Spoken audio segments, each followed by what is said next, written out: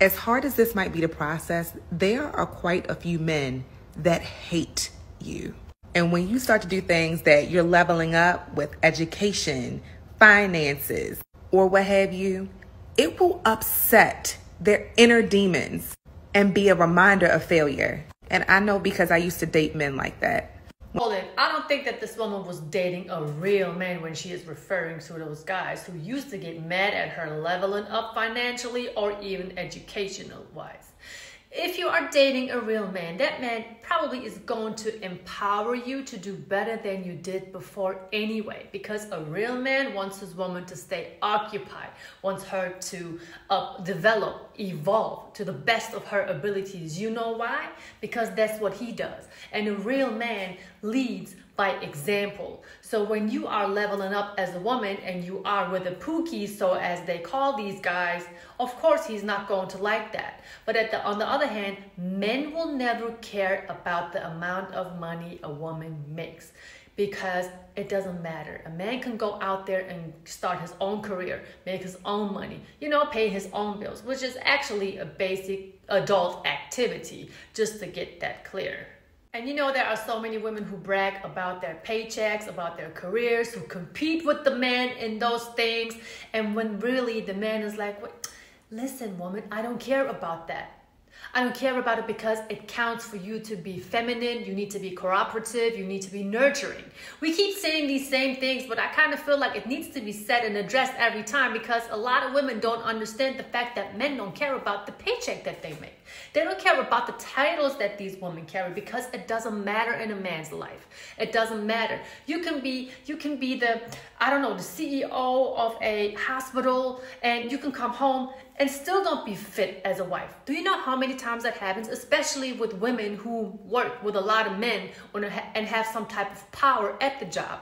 They come home still having that competitive facade that they had at the job. These women tend to forget that they don't have to compete anymore with a man when they are at home. That's why, in my personal opinion, it is not good for a woman to work in an environment that is full and filled with men. Women already are so masculine, and then when they go out there and work in the field where there are a lot of men and they have to be competitive amongst one another, that woman is going to be more masculine on top of the masculinity she already adapted because of this toxic feminism that's supposed to empower her.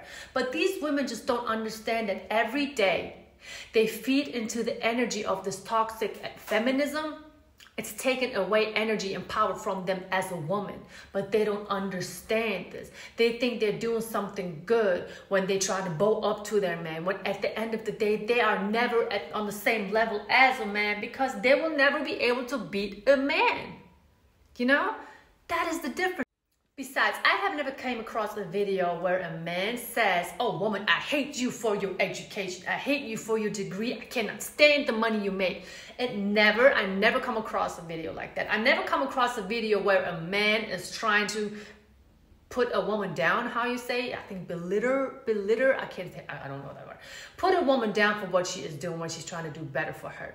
On the other hand, though, how many women are on the internet talking a whole bunch of crap about men who are trying to do better for themselves? Let's take the passport bro movement, for example. How many videos are out there, women insulting men? "Oh, who do you think you are? Who do you think where you going? You used to be broke back in the day. Now you have a passport traveling the world trying to find women," or should I say doormats, But I'm digressing here. Just to compare, men never make hate videos. Women, on the other hand, the internet is flooded with hate videos. What a man doesn't like is, though, when women have their degrees, they throw it all up in their faces, they're making it seem like it really means something. And I told you, in a man's world, it really doesn't matter what type of degree a woman has. And I'm not saying education is a bad thing. Of course, go out there, get educated, get your job, get your career, get your CEO title. There's nothing wrong with it. But don't act like it means something to a man, because it doesn't. Because everything that you do, woman, the man can do. Everything that you want to do, a man already did. So you are really not doing anything new. So what you really need to do is, you need to work on your femininity. You need to work on being loyal, being honest, being reliable. These are all things and many more that men are looking for, that men need. You need to become an asset to that man's life and not a liability. The great Kevin Samuels used to hammer this all the time, and it is so right.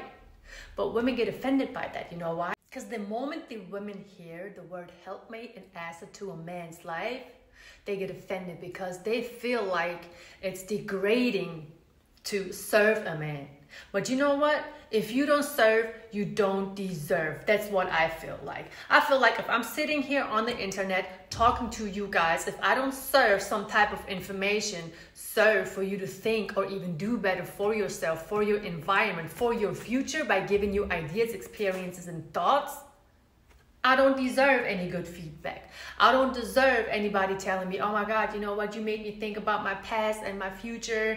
You're giving me ideas, and I get that a lot, and that makes me feel special. So if you don't serve, you don't deserve. The same thing goes for a woman, because the man is the protector, the man is the provider. Women always say that, but when it comes to supporting that provider and that protector, everybody's like, wait a minute, what do you mean by that? I don't need him. And I'm here to tell you, women, we all need men. Society wouldn't exist without men. You may be like, yeah, but we give birth. I understand that. But even that cannot work without a man. The world has been built by men. And I don't care what people say in the comment section. But let me not digress any further. Let's get back to the video that I played in the beginning. So yes, it is not true. A real man would never hate on the fact that a woman is trying to do better for herself. Pookies and Ray Ray, on the other hand, they would. So yeah, let me know what you think in the comment section. Give it a thumbs up, give it a thumbs down, whatever you feel like. I'm very open for constructive criticism. And yeah, thank you so much for taking your time and actually listening to what I have to say. And don't forget to spread the message. Spread our message, people. Thank you so much and take care.